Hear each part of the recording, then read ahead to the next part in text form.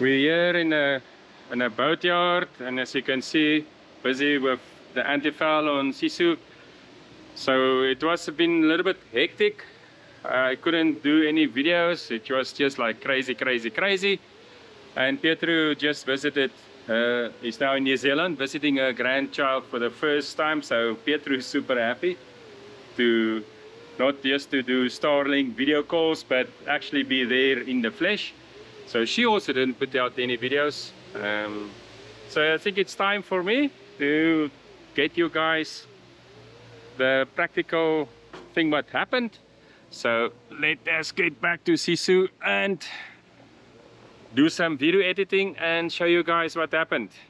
Last episode we did the planning, the weather for the weather window to get around Hurricane Ian, and we are now in this episode we are going to show you what actually happened and transpired in the practical environment of that planning. We're actually busy leaving Reedsville and the sun is about to come up, but there's no wind.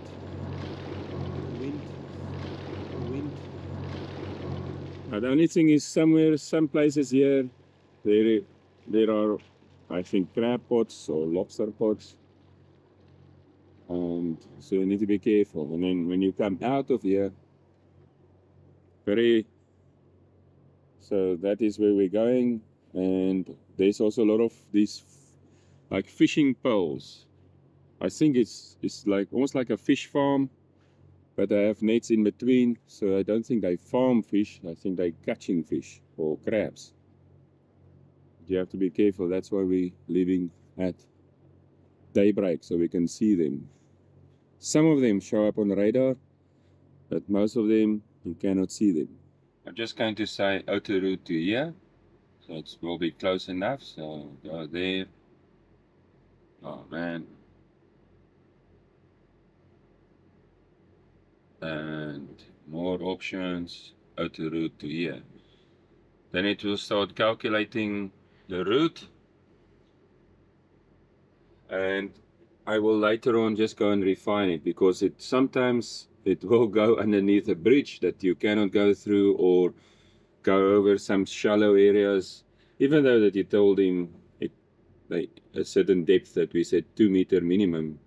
But sometimes 2 meters is just not enough. But if you don't say 2 meters, it never finish. You can see the clouds. Still not happiness. Okay, so it's now finished, and I just will say follow it. And let's go center the boat. So now I can see it will go. It's fine here. But you see over here, we need to make sure that everything is done well. Tuk, tuk, tuk, tuk, tuk. So I just go through the whole route and make sure that there's no obstacles, or if there's obstacles, that I know where they are.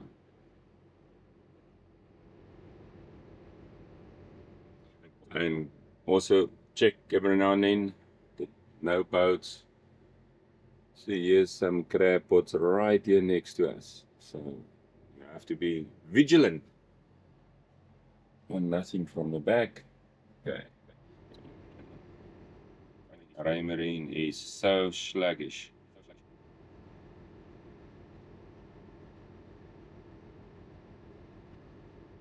So there I will pause a channel. So we need to make sure we don't see any big boats. Or we can see big boats. We should just not play chicken with them. Okay, it looks like everything is okay. And that's it. So verify your route. Make sure that you're happy with the outer router, what he did, and don't just assume. And now we can follow the route. So these fishing, I don't know what it is. Fish stakes or something. There's a lot of sticks that's sticking up, and I believe there's nets and stuff between them, but they unlit. There's no lights. So at night you might just go right into them, and that will be a disaster. So the sun is already 25 minutes up, but we cannot see it. Look at here. So it's not that advisable to do this Chesapeake at night. There was a hurricane in the air. It's now only a storm, a big storm, and the whole system is now moving out to the ocean. And there's another sailboat right in the middle of the sunrise. Oh, another stick.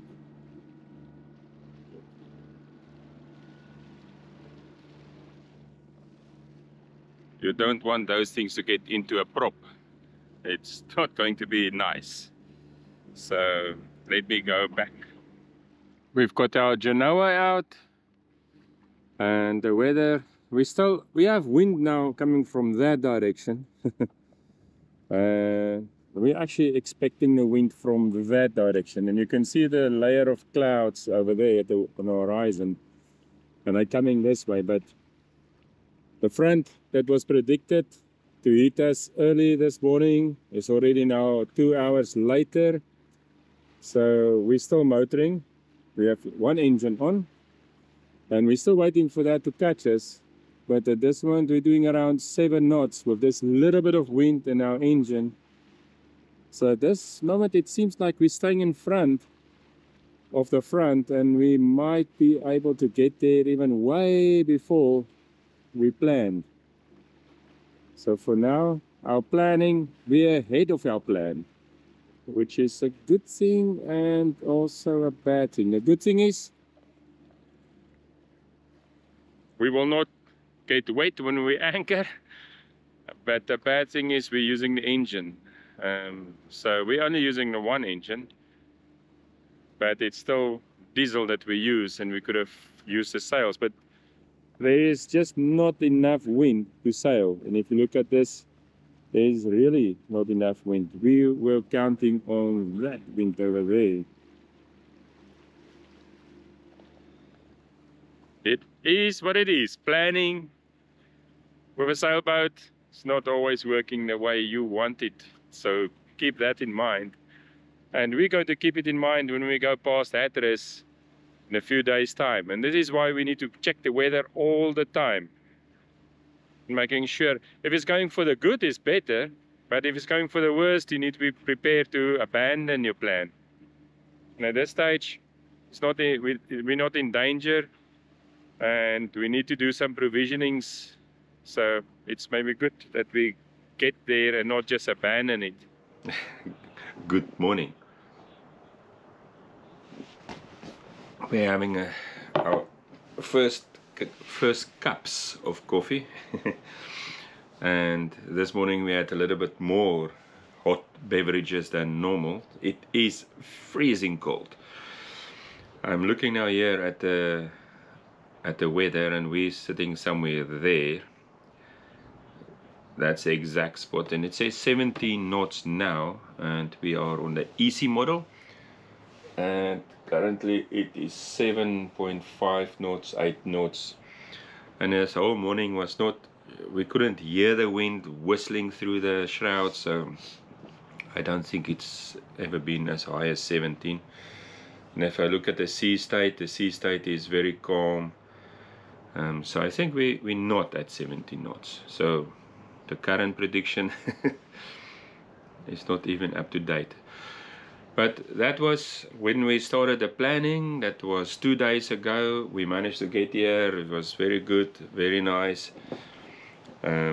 Anchorage, a little bit, and it's protected from the waves. We don't have a big fetch. So we might be a little bit protected by the trees there. There's not a big swell going on. There was crab pots right in the middle of the place where we would have had excellent spot for that. Yesterday it was windy and rainy, but we managed to get some provisions. So we're here in Hampton, and there's a a coastal flooding going on, and we did LPG, propane, some provisions, and it is damn cold. But you can see the flood lines. There's definitely a bigger flood than expected. The grass lawns, the jetties, some of the jetties is underwater already. And if it was not floating docks, it would have been underwater as well. Let us see now what is the prediction saying. Let us go to GFS and see whether GFS is closer to what we have now. So GFS is also saying 20 knots. We are right there, and it can be that we are somewhat protected by the trees and houses over there. At the bridge, we are next to the bridge, is 20 knots. We are still 9.9, 10 knots, so I don't think we are at the predictions. Let's look at HRR, which is a local model, and the local model is saying 21 knots. Definitely not there. I like Spire. Let's see what says Spire. 17 knots. Okay, so this means we are actually in a protected anchorage, and that the wind maybe above there is much faster than down here above the tree levels, although I don't see the trees moving that much. Okay, that's it. So let's work with our model EC, and we looked at what we said before 2 days ago, that at this point here we will have good weather. And remember, we were saying when we leave here we will have 20 knots like it is now, and that's when we leave tomorrow morning 7 o'clock. So let us move to 7 o'clock tomorrow, Tuesday, Wednesday 2 o'clock, and you can see how the wind is already changing a lot. 7 o'clock, and you can see the wind already changed quite a lot. So we will even have downwind going there to the edge at 22 knots, which is okay. We just need to reef quite well, and then we're going to go down, and let's see at Hatteras how that will be 24 hours from tomorrow. So Wednesday, Thursday, 7 o'clock, 11 knots. So you can see it's already much less wind.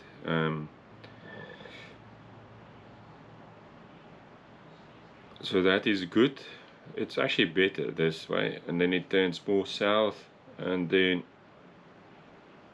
at 7 o'clock we are at Hatteras. Let us look at GFS for that. 11 knots, EC 10 knots, Spire 11 knots. So NAM also very local, and NAM is doing, I think, 1 day, 2 days ahead of time, so they are good. You can see the low pressure here is moving now in that direction, or the storm is going in that direction.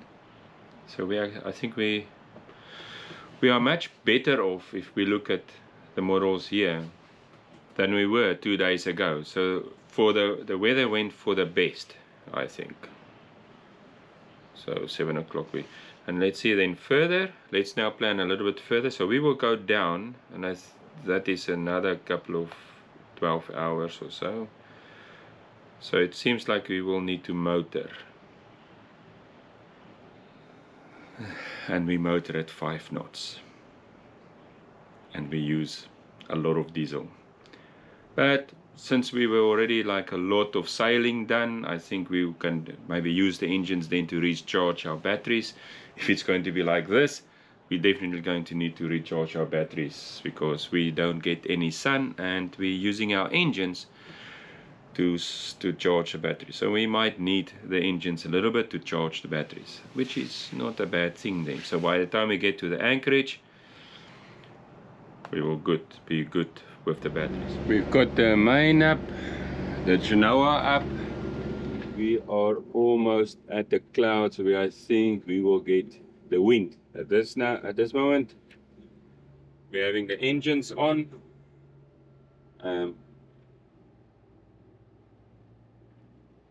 And we need to charge our batteries anyway. But something I want to show you guys is our point of interest is basically Hatteras over here. So I'm going to go to that point and I'm going to say edit this one, and I'm going to rename it to say Hatteras. When I go to our navigation, route plan, and I can look for the waypoint Hatteras, and I can see we will get there around 4 o'clock tomorrow morning, which is not good, so we need to slow down. So, but that is now at 7 knots, 6.7 knots, 7 o'clock. You see now it is 7:20 at 5.1 knots, which is what we calculated. To do that 5 knots, then we know Hatteras is okay. And we will arrive now 3 o'clock in the morning at the end of the route between the sandbanks. Also not good. The dilemma of sailing. So, Peter and I, we're having a cup of coffee. Cheers. And it's freezing cold. It's still damn cold. We're looking for blue waters and warm weather. See, the wind is from the right direction, and well, not yet up to speed, because I think that land mass is still kind of like protecting us. But if I look at the clouds, the speed of the clouds, then they are moving fast. And so I think the moment we reach the channel, that's the channel marker, and this is the marker right here. So the moment we reach that marker, I think we will then pick up the big speed of the wind, and the wind will then pick up definitely. And my speed lock is again not working. Oh man. So we cannot see what is the true wind speed. What does bother us both is this. So our route, estimated time of arrival, the end of the route is 9 o'clock at night. So that one is not working out well. So it's either that Hatteras, make sure that Hatteras is good,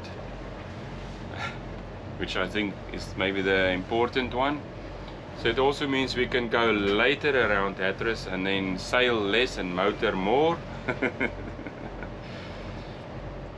Nah man. Okay, I've jibed the main, and for now it looks okay. Ooh, not really.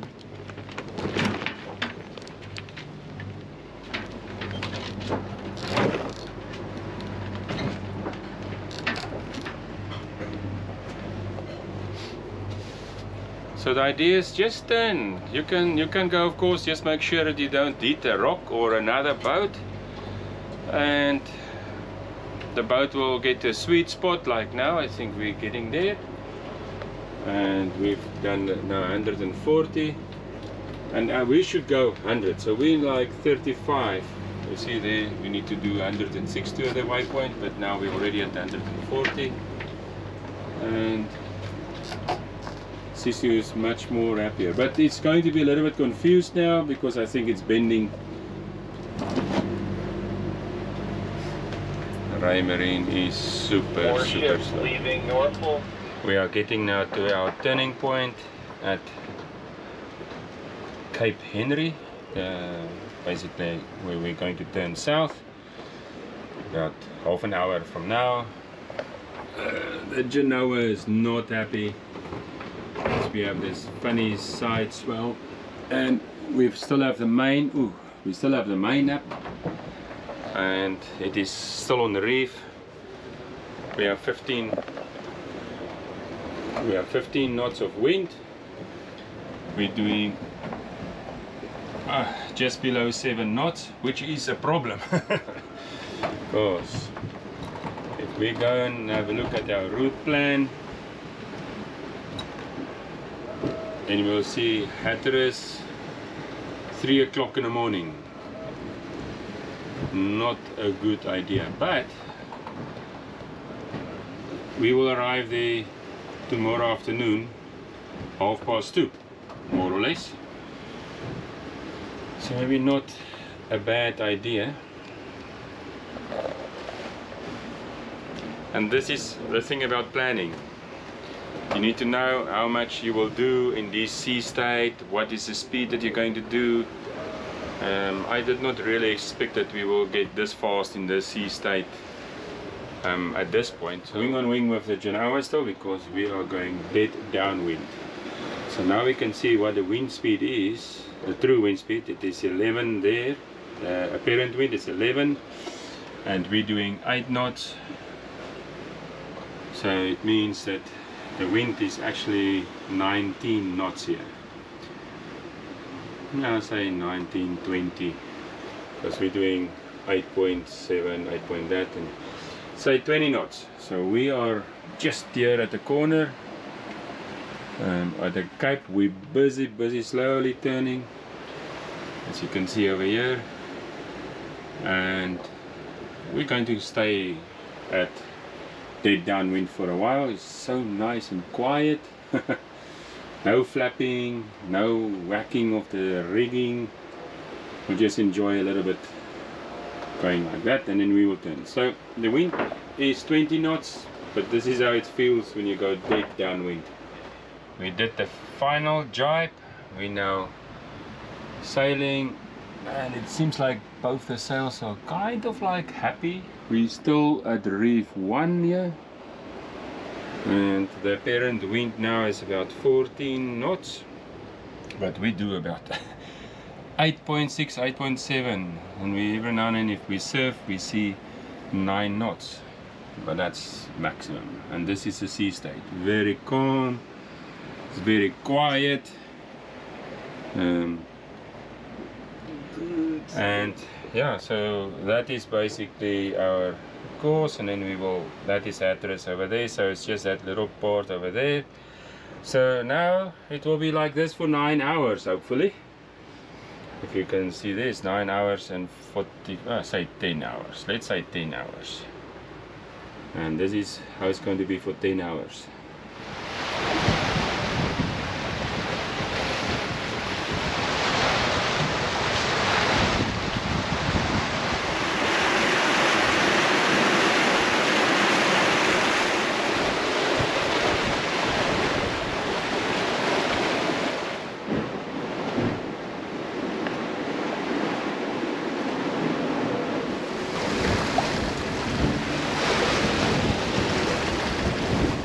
Just had to drop the main, and if you can see on a sonar, all these little jiggies is basically how choppy is. We're moving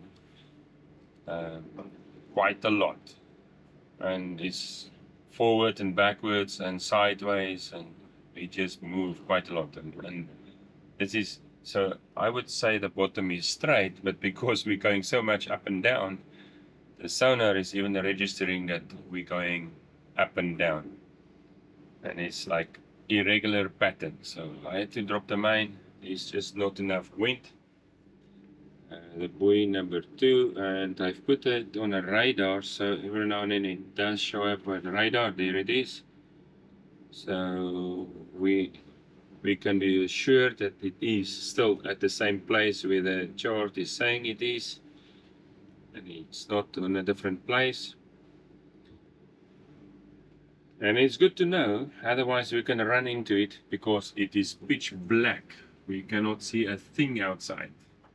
So something to take note of. That is the inner marker, the buoy that we want to go to, outer. That's the inner marker, but it says outer diamond shoal buoy number 2. And there's the outer marker. So we can see the outer marker, but so that's Cape Hatteras.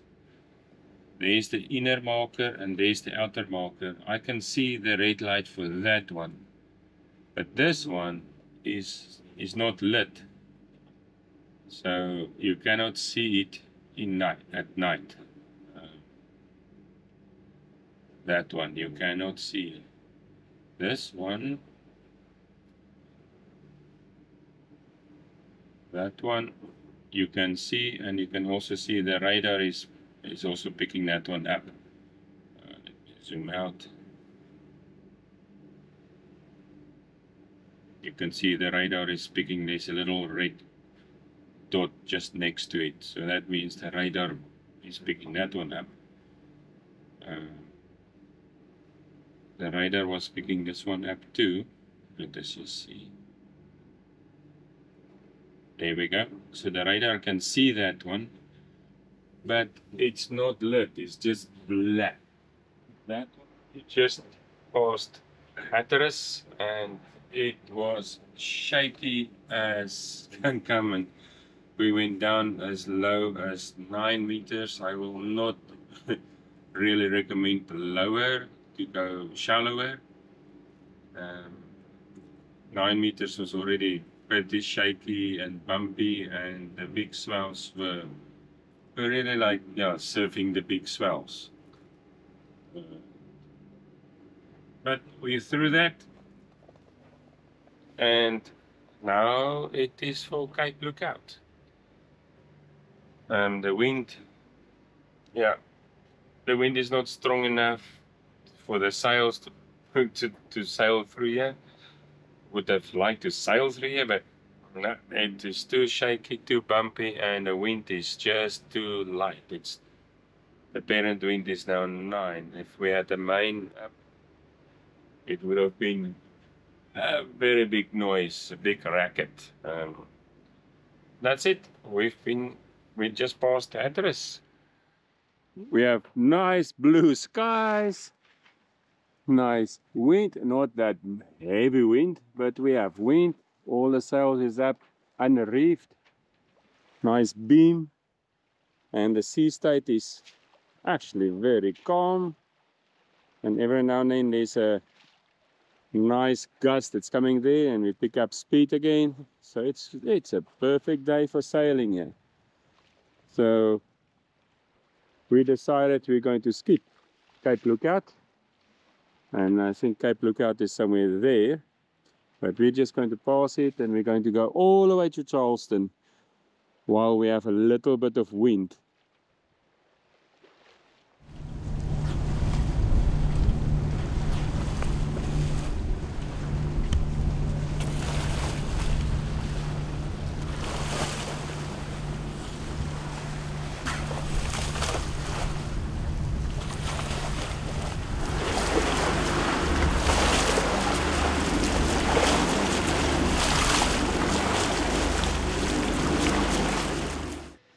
We made it here at Just Catamarans, and everything is fine here. Sisu got the bottom paint done, and the rest of that trip was kind of like uneventful. No wind, even though there was wind predicted. Maybe we were not close enough to the coastal line, I don't know.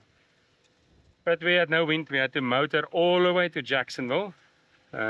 We are expecting another big storm here now, and that's Nicole. So Nicole was named last night, and she will arrive here in 1 or 2 days. So tomorrow, you can see I already got lots of lines,